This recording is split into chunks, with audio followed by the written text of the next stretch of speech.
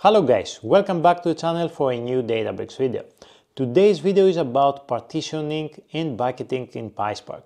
They are both very important techniques when we want to enhance performance and optimize data operations in PySpark. Partitioning is when we split a dataset into multiple smaller parts called partitions that can be processed simultaneously across the worker nodes. Bucketing is something similar to partitioning, but in the context of table storage. So when we save the data, when we store the data, we split the data into buckets based on a hash function that we apply on a column or multiple columns. Bucketing is suitable when we have joins and aggregations on large datasets. Also, it's very suitable when we have columns with high cardinality, unlike partitioning, which is more suitable for columns of low cardinality. For me, it's always easier to understand the concept when we use a very simple example. And this is what I have prepared for you today, to understand the basics of partitioning and bucketing and understand the differences between those two, at least the basic things. So let's jump straight into the code.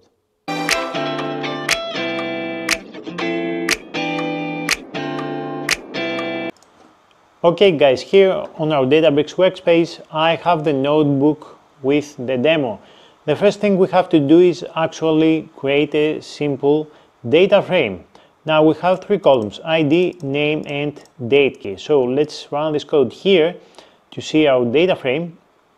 As you can see, we have only 10 records. We're going to keep things simple. Then we have the names, and here the last column is the date key. Now date key is a very convenient column to partition your data. It's a very common scenario to partition your data based on the date key.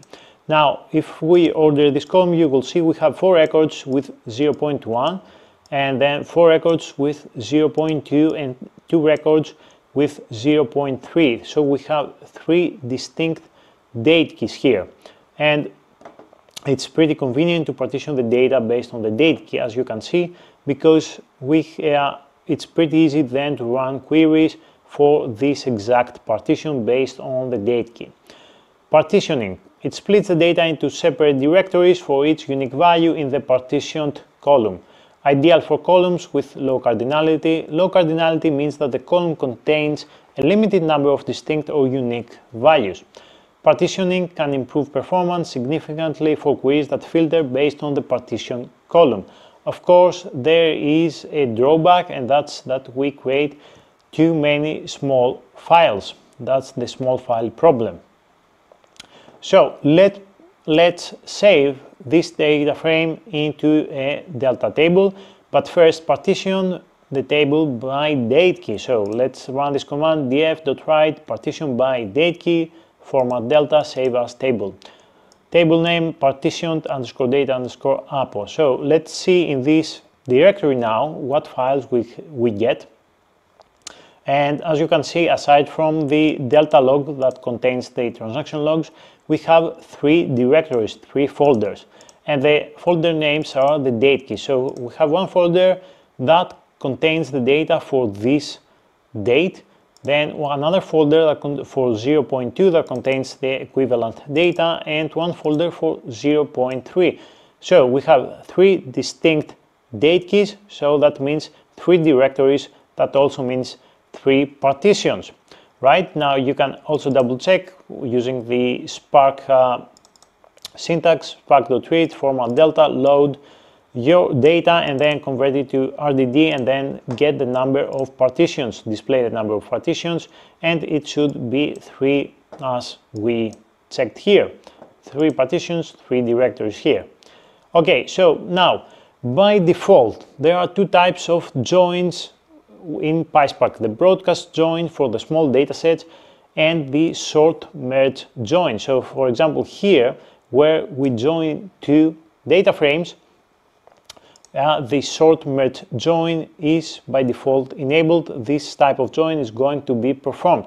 Now the sort merge join, what it does is actually first shuffles the data, then orders the data, and then merges the data. But data shuffling and ordering are expensive operations, and we can avoid that with bucketing.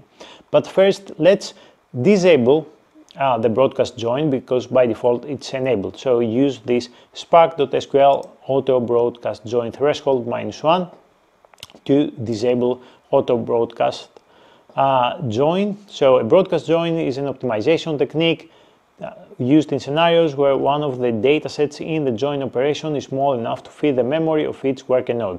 Spark will automatically broadcast the smaller data frame to all worker nodes, which can be quite expensive in terms of performance. So let's disable this feature and also disable adaptive query execution, which is a performance optimization feature enabled by default. We want to disable this feature as well. Now let's perform this join here. We have one data frame that points to the table that we just saved, and the second data frame exactly to the same data frame. Because there is no business logic here, we're going to demonstrate how the join will work in this case. So let's run this. The first one, as you can see, is display, and here if we click on view and under DAG visualization, you will see the steps. So expand DAG visualization, as you can see here. Exchange, that means we shuffle the data and then we sort the data and then we merge the data. So all those operations are expensive, right? And here when you use the .explain to explain the physical plan, as you can see, it says exchange has partitioning. That means we scan and then we shuffle the data and then we order the data and then we merge the data, as you can see here. Can we avoid this? Yes, we can, and we can using bucketing, because when we save the data, when we perform bucketing and we store the data as a table, then when we read this table, we have already pre-shuffled the data and pre-ordered the data. So the data shuffling and the data ordering has already been done, and then we just scan the data. It's pretty simple. So let's move to bucketing. Bucketing splits the data into more manageable parts or buckets based on the hash of a given column. Unlike partitioning, bucketing does not create a directory for each bucket. Just remember that, we don't create a directory, but stores multiple buckets in its part file inside a single directory. It organizes data into a fixed number of files, buckets, based on the hash of a column. This helps avoid data shuffling, useful for improving join performance and avoiding data skewness, suitable for frequent join tables on columns that are bucketed. So let's enable bucketing and then use the bucket by, and then here we use three buckets. We are going to split the data into 3 buckets, and then here we provide the column for the bucketing that we are going to hash. And then format per key. One thing to notice here when we apply bucketing is that you cannot use delta format. So if you use delta format here, it's going to give you an error. It's let's run this. As you can see, operation not allowed. Bucketing is not supported for delta tables, so you have to use per key format. So let's run this command here and save the data frame bucketed underscore data underscore apple. So let's describe this table here. And if you scroll down a little bit, you can see the number of buckets are 3 and the bucket columns is the ID here, right? And this is the location. Now let's check the files underneath this directory. As you can see, there are no folders anymore. They are just simple per key files, and the data are split into buckets. Now, when you're dealing with a bucketed table, data is divided into a fixed number of buckets based on the hash function applied on a column. Here we provided 3 is the number of buckets, so 3 buckets, and here is the column, the ID column that we provided to apply the hash function. This can optimize query performance by avoiding data shuffles and improving join operations. The bucketing functionality has the bucketing columns and use a modulus operation based on the number of buckets to design the final bucket for a record. this determines into which file bucket a particular row will be written. So we can simulate how Spark determines the bucket. Here we have this getBucket function. As you can see, we have to provide the value and the number of buckets, and this is how it applies the hash function on a column. And here we pass for range from I in range from actually 1 to 11, because the IDs here, we pass the ID, we bucketed, the bucket column is ID, right? So we have IDs from 1 to 10. That means for I in range 1 to 10, then we pass the I here and the number of buckets, which is 3. And let's see how the data was distributed into which bucket each ID went. So ID 1 belongs to bucket 0, ID 2 belongs to bucket 0, ID 3 belongs to bucket 1, etc, etc. And this is how you can know into which bucket this record went. And it's good to know, just in case you are wondering how the data was distributed.